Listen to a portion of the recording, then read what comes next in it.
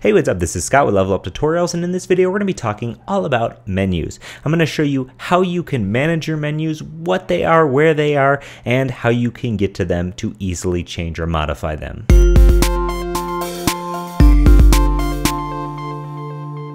So we've talked about menus a little bit, but in this video we're going to go a bit more in depth about what we're actually looking at when we're looking at a menu.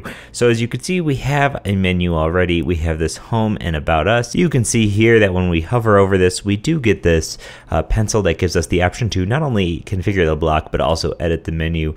You'll also see the same sort of thing at this top navigation here. You'll see the same sort of thing in this bottom footer navigation here, edit menu. So as you can see, menus exist all over the site.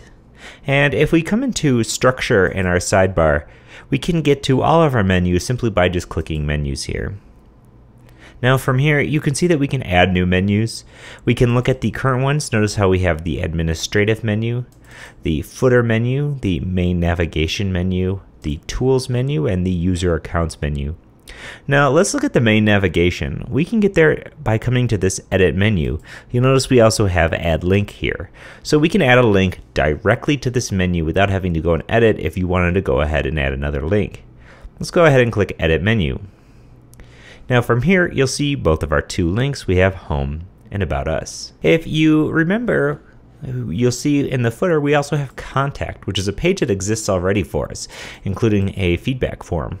Now let's say we wanted to add contact to the menu here. You'll notice that the path URL is just /contact. I'm going to copy this, just the /non, and from here I'm going to click add link.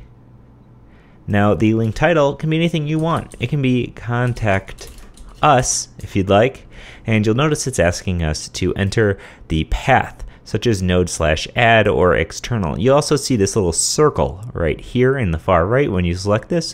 What this means is that when we hit /,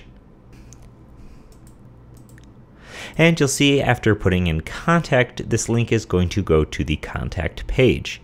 Now what's interesting here is we can have items in the menu that maybe we don't want in the menu right now. Let's say we want to build this out and have contact in the menu, but just not quite yet. You can uncheck the enabled box and it'll keep the item in the menu for you, but the users won't see it. Now the description is something that it shows when you hover over the menu link. We can just say contact us. Now this isn't really something that's super important. And we also have show as expanded, and that's if there is children of this particular menu item. In the next video, when we create our own menu, create a new menu just for the fun of it, we're going to be diving into children and things like that. Now you'll notice that the parent link is the main navigation, so it's not going to be a child of anything, it's going to just be in the main navigation, and the weight is the position it's going to have in the menu. Now you can think of weight like we described before, as in the larger the number something is, the heavier it is. The heavier it is, the more it sinks. So if you have a 0, it's going to be light. Obviously a negative number would be lighter. I typically like to keep everything at 0 and use 0 as the highest. That way it doesn't get confusing.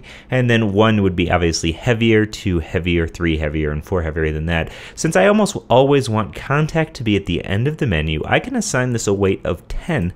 And I can be assured essentially that if I create any new items into this menu, contact us will always be at the bottom. Now simply by adding that, our menu has been saved. You'll notice we can also drag around these to change the weight if you'd like, and after you do so, you'd want to click save. Let's head back to the front of our site and click on Level Up.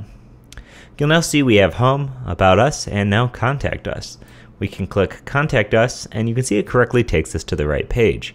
So we've now modified this menu by adding a new item to the menu. So you should now be able to come in and modify any of the menus that are in the site. In the next video, we're going to create a menu from scratch, and in the video after that, we're going to show you how you can place it anywhere on your site using a menu block. So as always, this is Scott with Level Up Tutorials. If you have any questions or comments, leave a comment in the video, hit me up at Twitter or Facebook at Level Up Tutorials. If you want to get the rest of these videos before they are available, head over to store.leveluptutorials.com and either purchase a Level Up Pro subscription, or you can purchase this entire series to download. If you want more advanced Drupal content, there's going to be an advanced views series on the way to the Level Up store exclusively. So keep your eyes open to the Level Up store, check back, subscribe to the newsletter, and be aware of new products coming out. As always, thanks for watching, and I'll see you in the next one. Bye.